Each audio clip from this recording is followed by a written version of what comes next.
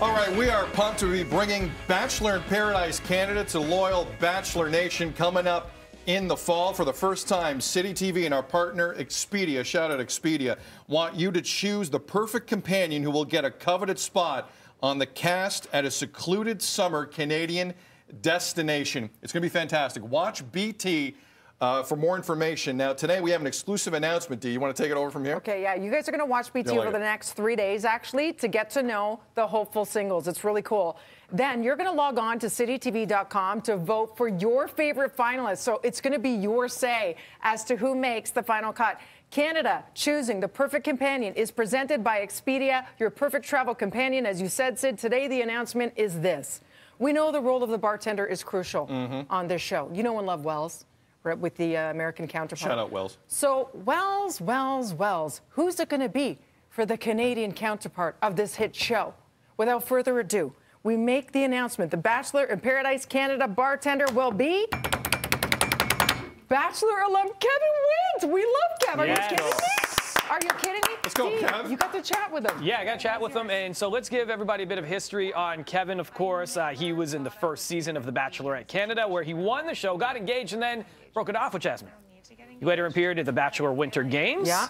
And then in 2018, he appeared on the 5th season of Bachelor in Paradise, eliminated in week 6, but he met Astrid on Bachelor in Paradise. And then they ended their relationship on the show, but later on, like in real life things, like an asteroid, she came back. They got together, and they are now engaged, living in Toronto. Yay. And he is a firefighter, and he is excited to be the bartender. We got a chance to chat about it. Huge. And here's what he had to say. What is it that you are going to be doing, Bachelor in Paradise Canada? Well, I feel like one job I thought I would never have is bartender. And better late than never. So I was lucky enough to be selected or asked to participate in the show from a bartender's point of view. And obviously Wells is a big part of the US Paradise scene. And Astrid and I definitely did lots of combos with him about each other. And he was always kind of the guy in the background giving good advice. So when the opportunity came up to be a bartender and have no stress and just kind of mix drinks and hang out, I thought, what a great way to get back into the show without the stressful part of it. Come up to you and, you know, I'm in my feelings because the person that I'm digging, not really vibing me back. What drink are you making me, and what's the advice you're giving me while I sip on that drink?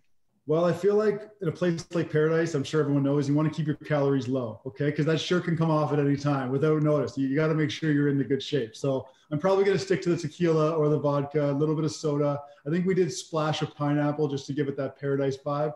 Very simple. And advice-wise, I think you don't get 2 shots at it. I think Astrid and I were quick to realize that you have this place where there's no distractions, there's no family, there's no phones, you're just in the moment, and you'll regret not doing something in that moment. My advice to everyone would just be, when you're there, treat it like no one's watching and just go for it, because you'll regret not doing something down the road. That's some sage advice. That's some bartender advice. Smart guy. From a frontline Great hero advice. right there. I tried to say, are you going to be the gossipy bartender that tells everybody everything, or are you going to keep it to yourself? He's like, no, man. I want to be back for another season, so I'm just going to keep it to myself. Yeah. So excited for that. Over the next 3 days, as we mentioned, we're going to give you a chance to meet some of the hopeful singles, where you're going to go to citytv.com to vote for your favorite finalists, and we're going to see them on the show as well. We're going to test on this them. show. It's a live audition, essentially, and then you guys get to decide who makes it to Paradise. Ooh, can't wait. I can't wait. Love to Kevin, too. I feel like Astrid will definitely make an appearance on the show, too, then. And he gave me, quickly, I know we're going to wrap up here, but he gave me a thing. It's going to be, can I say that? Where it's going to be shot? Yeah. Can we? We know? I think so. He said, he told me. It's going to be in the province of Ontario. That's all I can say. All right. It's not too specific. That's all I'll say. I won't say anything else. I don't want to get in fine. trouble. It's the same company, man. Okay. I want to keep my job. Okay. Yeah. Allegedly, according to Kevin. He might know a thing or two.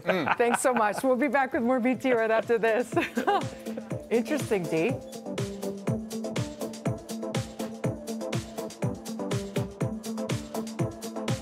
Meant for you during the pandemic. What has sports meant for you during the pandemic? 1-866-267-3797. Feedback at breakfasttelevision.ca, at breakfast.